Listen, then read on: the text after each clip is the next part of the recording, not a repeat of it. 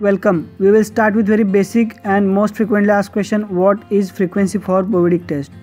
Answer is Bowie Dick test shall be performed every day, that is before the day's first process load. According to AMI, that is Association for Medical Instrumentation, and EU standards, Bowie Dick test shall be conducted every day, and additionally it should be done after repairs or maintenance of autoclave and in case if autoclave is not in operation for long periods. Next, very frequently asked question, where we should keep Bowie Dick cycle test pack during cycle run.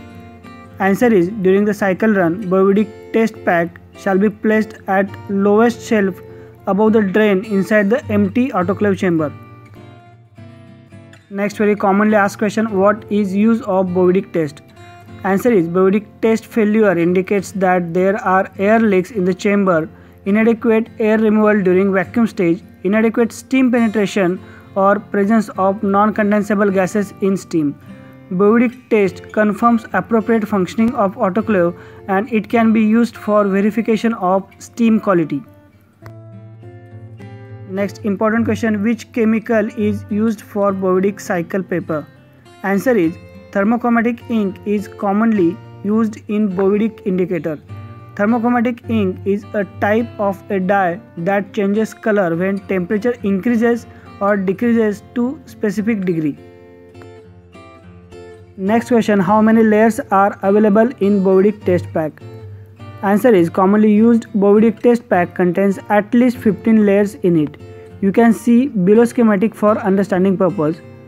Here you can see indicator sheet above which 3 layers are there: impermeable layer, reticulate foam and porous substrate. Below the chemical indicator sheet you can see porous substrate and impermeable layer. Next question, which parameters shall be used for Bowie Dick cycle run? AAMI does not provide specific guidance on cycle parameters for the test. However, it does indicate that programmed exposure time should be between 3.5 and 4 minutes.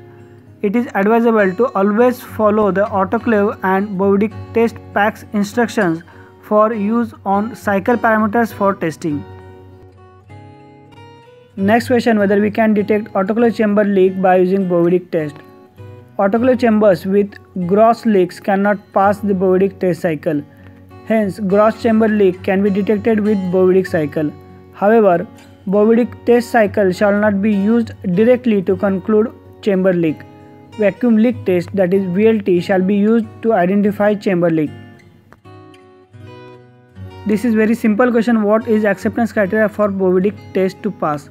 Answer is, there should be a uniform color change. You can see below schematic for understanding the uniform color change. You can see unused test pack color, test passed pack color and test not passed pack color.